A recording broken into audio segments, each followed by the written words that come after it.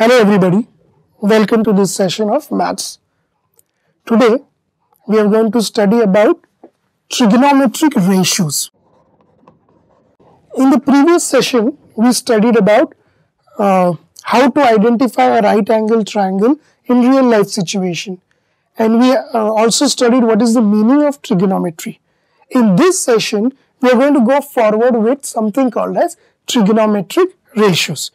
Before we all begin with trigonometric ratios, we need to understand certain terms related to trigonometric ratios. So, when we talk about a right angle triangle, okay, we say that this is the 90 degree. Let us assume that this is theta, or this is the angle which we are talking about. So, in relation to this triangle, what is the ratio of the sides of this triangle is called as trigonometric ratios. Again, I will repeat again, what is a trigonometric ratio? Trigonometric ratios are nothing but ratios of the sides of the triangle with respect to any particular angle, any particular acute angle of the right angle, right? So, let us consider that I am going to talk about this particular angle which is theta. Everything related to this angle in respect to the sides of the triangle is what we are going to talk now. Now, in the right angle triangle, you have previously studied that the longest side is called as the hypotenuse, right? The longest side of the triangle is called as the hypotenuse. Now, theta is over here. This side is actually opposite of theta, meaning it's not touching angle or it's not making an angle theta. So it's another, it's the angle, it's the side which is not relevant to theta at all. Therefore, this side is called as the opposite side.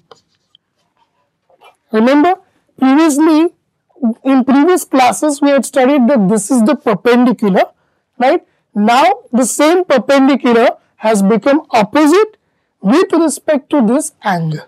Because this side is opposite to angle, we call it as an opposite side, right?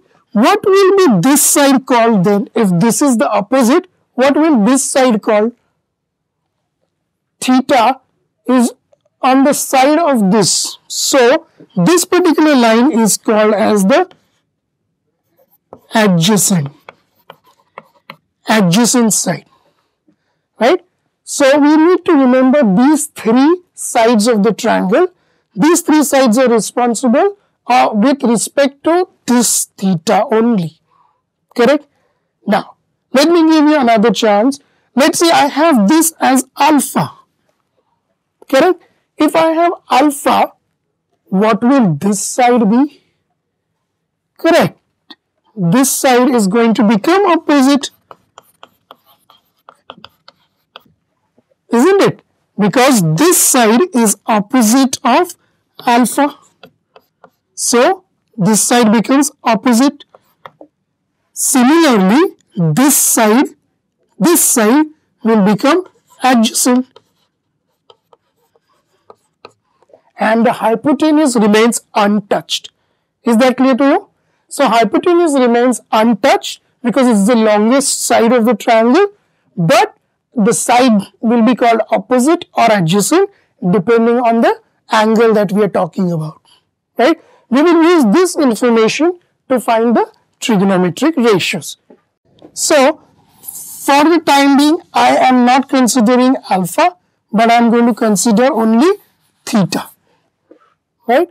So, once we know how many trigonometric ratios are there are basically 6 trigonometric ratios, but these six trigonometric ratios can be understood when we know the 3 basic trigonometric ratios. Once we know these 3 basic trigonometric ratios, automatically these 6 ratios will be very, very clear to us, right? Let's see, what is the first trigonometric ratio? The first trigonometric ratio is called as sine, right? Sine of an angle or sine theta over here is defined as the opposite side upon the hypotenuse. The sine of an angle is defined as opposite upon the hypotenuse, right? In this right angle triangle, let me consider this as A, this as B, and this as C, right? So, sine of an angle is defined as opposite upon hypotenuse. Over here, so what will be opposite? Opposite is AB upon hypotenuse is AC, right? Second ratio is called as the cos. Second ratio is called as the cos. What is cos theta defined as? Cos theta is defined as adjacent upon hypotenuse, right? So, what is its adjacent? Adjacent of theta is BC. And what is the hypotenuse? AC. So, cos theta is going to be BC upon AC. That is the cos theta, cos ratio. And the last one of the basics is tan theta. Tan theta is defined as opposite upon adjacent, right? So, what is opposite upon adjacent over here? Opposite is AB and adjacent is BC. So, tan theta is opposite upon adjacent, which is AB upon BC, right? You have to memorize this whole thing. You have to know these three trigonometric ratio by heart, right? Now, I'm going to give you a shortcut. I'm going to give you a shortcut for this, for memorizing this, right? How do you memorize this?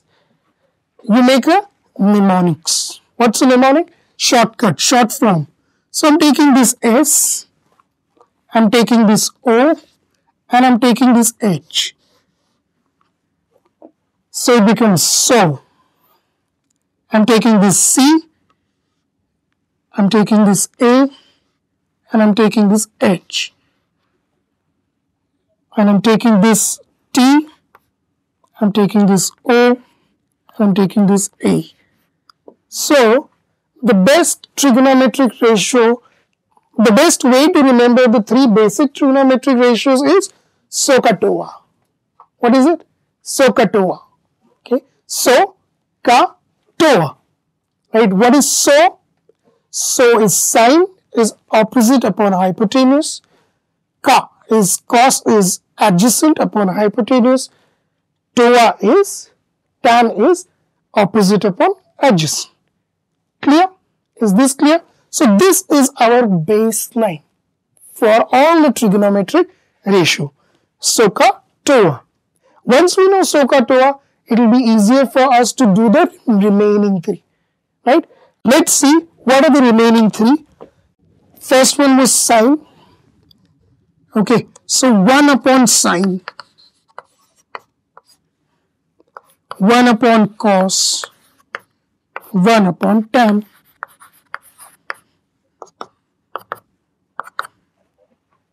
Right? We had sine for so here, we had cos for ka here, and we had tan for toa here. Remember? What I did was I just took a reciprocal of this. Right? What happens when I say sine theta?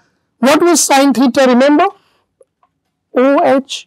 So when I say 1 upon sine theta, it becomes reciprocal. It means it becomes hypotenuse upon opposite. This one was adjacent upon hypotenuse, so it becomes hypotenuse upon adjacent, and this becomes adjacent upon opposite. Right? This is the ratio for the reciprocals.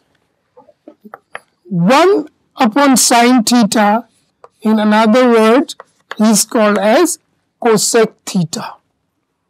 1 upon cos theta is called as the sec theta.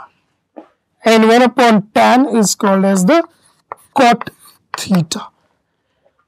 So once you know SOHCAHTOA, automatically you know cosec, sec, cot also. So this is the way you have to remember the 6 trigonometric ratios. Is this clear? One more point that I wanted to bring to your attention was that sometimes, in some problems we will encounter where we will say sine square. We want to say sine square theta. So ideally this is the way we should write. Correct? This is the way we should write. But normally we write sine square theta as this way. Okay, so this is same as sine square theta. Right?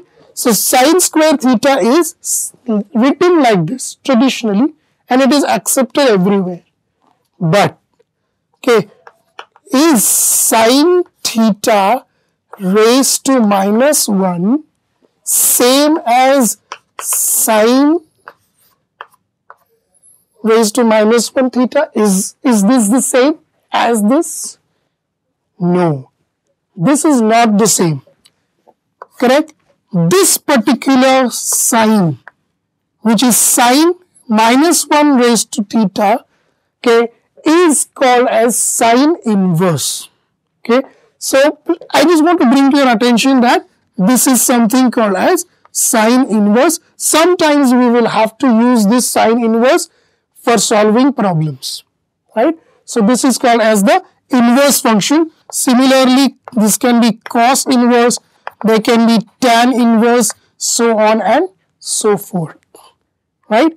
So let's recapitulate what have we studied so far. We studied 3 trigonometric ratios. From the 3 trigonometric ratios, we derived another 3. So in total, we have seen 6 trigonometric ratios, right? So we have studied what is the meaning of trigonometry. We have studied how to identify a right angle triangle in real life situation. We have seen what are the 6 trigonometric ratios. We have seen what is the meaning of an inverse of a trigonometric ratio, right? So in the next session, we are going to use these trigonometric ratios for certain angles. Like what is going to be angle sine 30? What is going to be cos 30? What is going to be tan 30? So on and so forth. So in the next session, we'll do that. Till then, a very goodbye.